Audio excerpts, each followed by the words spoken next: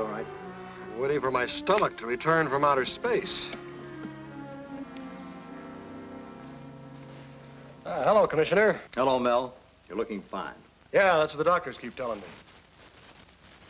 I'm sorry, I don't know why I'm popping off at you. Forget it.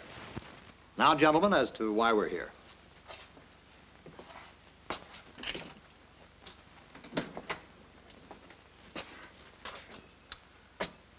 This is a 5-gram vial of a rare earth called yttrium. Now, yttrium, like radium and phosphorus, is phosphorescent. Now, if you could buy it, this vial would cost, around $7,000. However, since our government uses all the available supply, it's priceless. The problem, then, is who is stealing the government's yttrium and why? We know who's stealing it. Well, what you want to know is who is it going to and for what purpose? Obviously, there are others besides our own government who are interested in this simple process for recovering uranium. Yttrium is very vital to this process.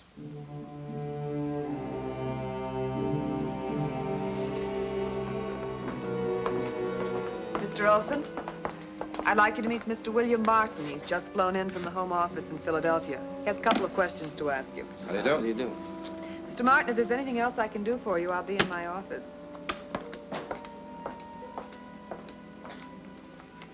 Mr. Olson, I don't wish to alarm you unduly, but there's a discrepancy in the inventory of your high-priority chemicals. There is? Well, we're all human. Maybe they made a mistake down in inventory. Look, Mr. Martin, just make yourself at home. I'll be right back.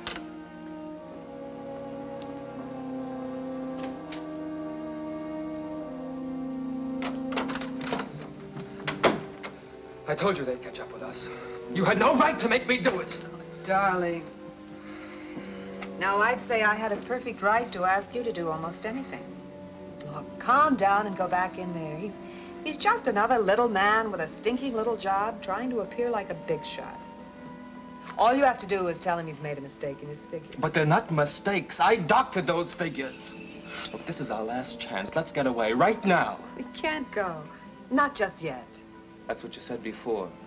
Look, Arthur, if you don't go back in there, he's really going to be suspicious. I won't go back unless you keep your promise. All right. Tonight, we'll take a plane. We'll go to Mexico. I'll get the tickets this afternoon. You won't be sorry. I promise.